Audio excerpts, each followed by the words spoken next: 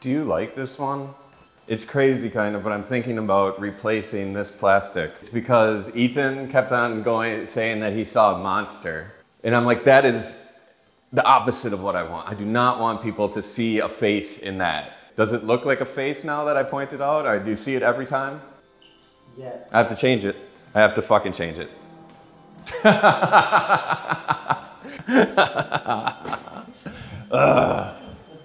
It's funny that some people would love that about it, you know? But not me. I only want there to be a fucking face if I say there's a fucking face, right? You know what I mean?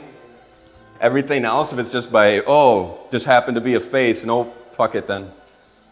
Is it okay if this takes like 15 minutes? Because I got to actually take this piece, because it has the holes in it, and then put rivets in it, and then you can get good footage of hanging it up and shit. Okay, cool.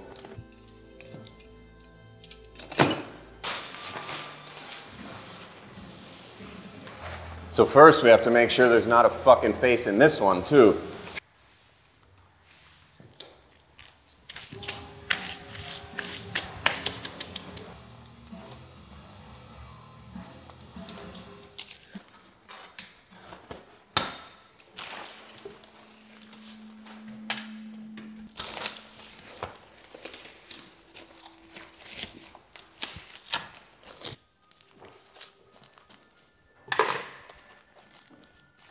It's a little crazy to be doing this, but I love it. I mean,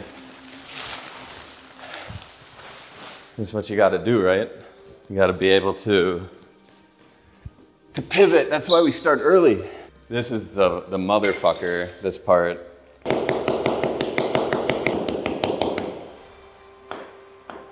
Oh shit. Destroyed that one.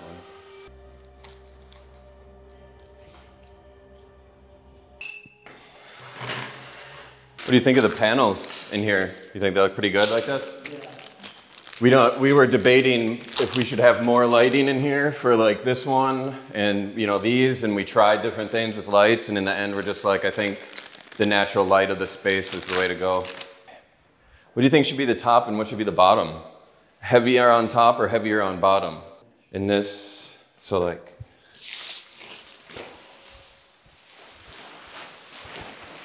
maybe this way?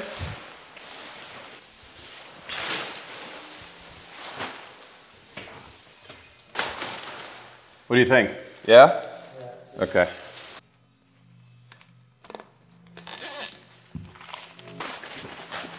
Please be the right size. It will work.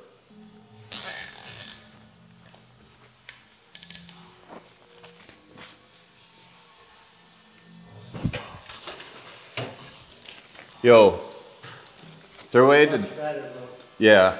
Is there a way to turn the heat off in here? The heat? Yeah. It's too hot? Bro, I'm cooking. Yeah, we can.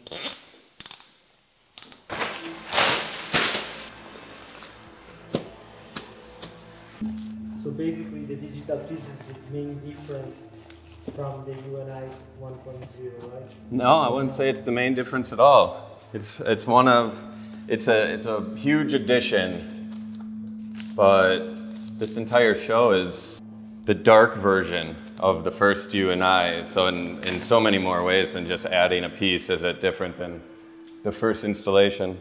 The first installation was super bright in a museum type space, and this one feels like a rave. It's one of my first important animated works.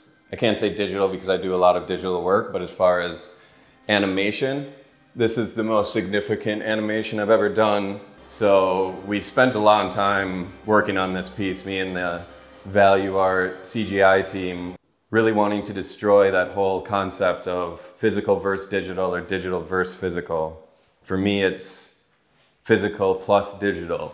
Anyone who's limiting themselves to one or the other or trying to take a side in that is just limiting themselves.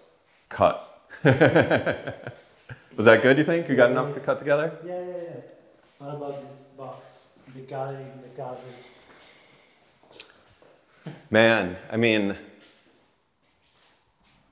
to me, this is the hugest evolution in my practice and also the way I exhibit is that now I'm showing people are just as interested, maybe more interested in these making of videos than they are in the physical pieces. You know what I mean? It makes you wonder about the future. Can I sell these videos instead of the panels now? Right?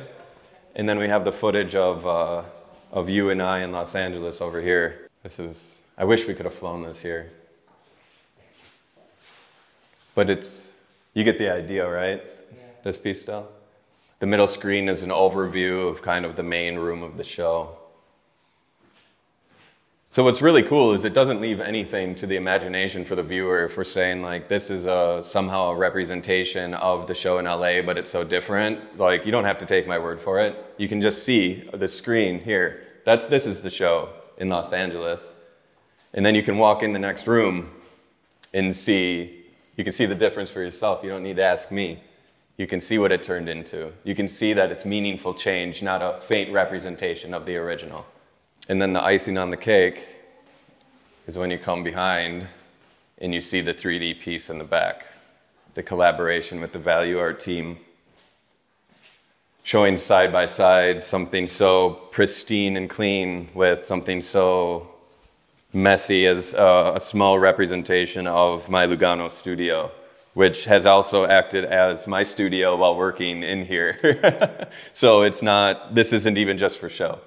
As you saw today, Giorgio, it became my proxy studio in the gallery, which viewers are going to be able to come in and stand here. We'll have a chain that doesn't allow you to walk back, but as an installation, which I've realized is actually not a ripoff, but I was inspired much by the Massey Museum.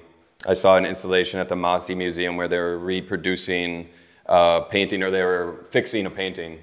What do you call it? Restoring. Restoring. They were doing restoration and they just had a chain across the room so you could walk in and view. That's crazy, bro. Cut.